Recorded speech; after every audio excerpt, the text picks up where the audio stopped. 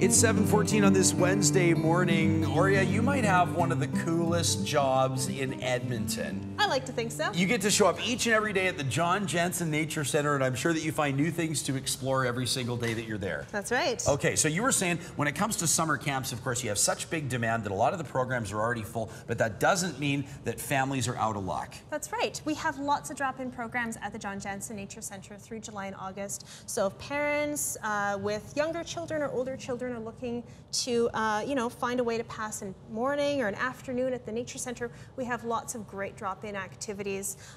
Everything from pond dipping to bug hunting.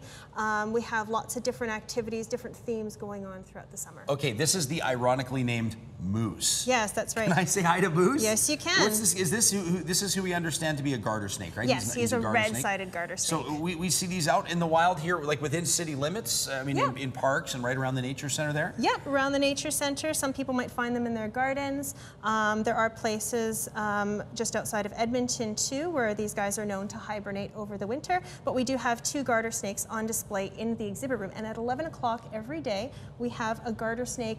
We also have some other animals too. But you like feedings? Yeah, we do animal encounters and feedings. These guys eat fish, and they also eat dew worms. You're kidding. No. So kids, okay, as families come down around 11 o'clock every day, they can see that. And while they're down there, I notice you have nets out. Now, we asked you to make sure that the living beings get to keep on living in their natural spaces, but here's some examples of when people head down to the water right by the Nature Centre, what they might see. That's right. So Sundays, Tuesdays, and Thursdays, we do pond dipping at 2:30 in the afternoon. So we go out with our nets and our little mini buckets, and we go down to the pond, and these are some of the things that you can find. So this is, of course, an adult dragonfly, and dragonflies are a great thing to have around because they eat mosquitoes. Absolutely. I've heard that they're signs of blessing or good luck, too. Do you buy into that? I don't know, but I definitely do like having them around because they eat insects.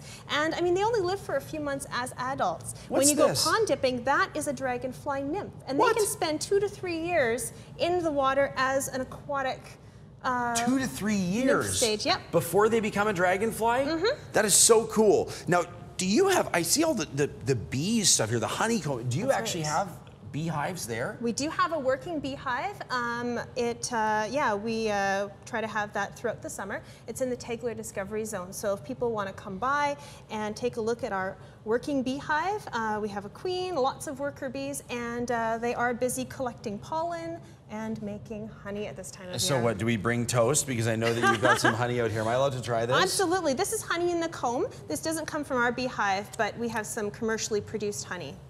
There's nothing like it. Yeah, it's a little bit waxy because, of course, it does have that, it's the real deal. That's right. So if people need, they just need to get down there because they're so interested, they want to learn more, what do they need to do? Well, they can go to our website, edmonton.ca/John Janzen, and click on our link to summer drop-in programs. So we have lots of stuff going on. We have pond dipping, bug hunting, Saturdays at 2:30. We have some different themes. In July, we're talking about nature's recyclers. So again, with the worms. I love it. We have some vermicomposters, working vermicomposters in the Nature Centre so people can donate their fruit and vegetable scraps. We have a growing green, how to attract pollinators to your backyard.